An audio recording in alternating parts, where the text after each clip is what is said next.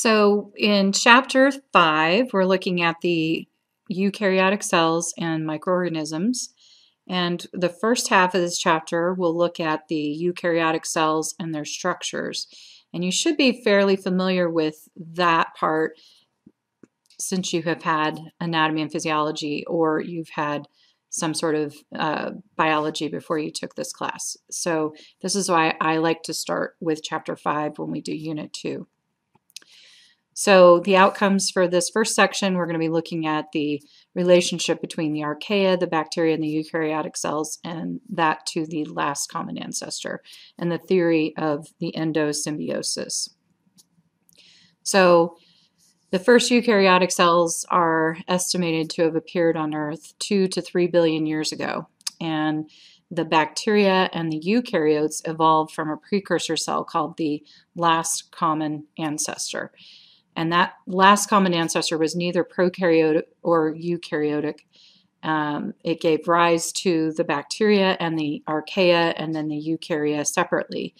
And based on genetic evidence, it seems that the bacteria came first and then archaea and eukarya separated off. And so it's interesting because archaea means it's referring to ancient, and I think the original idea was that the archaea came first, but in actuality it seems to appear that the bacteria came first and that the archaea and eukarya are more closely linked. So in terms of like cladograms and everything, it seems that the bacteria, then the archaea, and then the eukarya developed. And the organelles that we see in eukarya came from either bacteria or archaea cells that became trapped in the eukaryotic cells. So you can see here, there's the last common ancestor. They think it had RNA and that somehow viruses developed. And, this is all theoretical. I mean, and I don't know that what evidence they have that viruses were part of this, but it's possible that the viruses that were DNA may have invaded and they became then the primary chromosomes, but they were taken up into or developed into these bacteria, archaea and bacteria cells.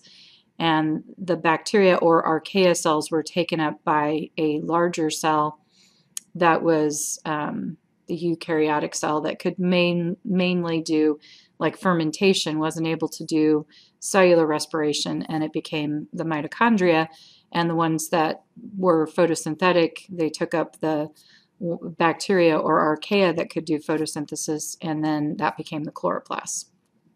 So that's the idea of endosymbiosis, and it does seem to have some merit because of the fact that the chloroplasts and mitochondria both have similar DNA. They have a single loop of DNA just like bacteria, and they have 70S ribosomes, which is something that is unique to bacteria. And we will talk about those differences when we get into chapter 4 in the next chapter. So then the idea was that they became very specialized. The original cells were very independent and single-celled, but they became very specialized and functioned as a colony. And from the colonies, then they became, they lost the ability to survive on their own, which developed tissues, and tissues formed organs and all that. But that's the idea. So on the unicellular organisms were both, you can see that protozoans and algae, part of the Protista kingdom, they're typically unicellular. And some forms of fungi are unicellular, like yeasts. But fungi and algae can be unicellular or not really truly multicellular, but colonial is what algae would be. And fungi can have kind of a multicellular sort of arrangement in the hyphae, the mold form of fungi.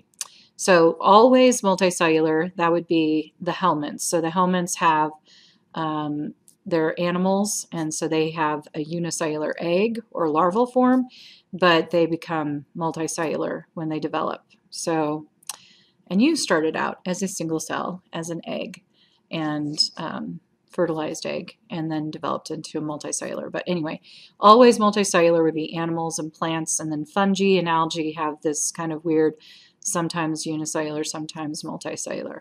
But protozoans are always unicellular.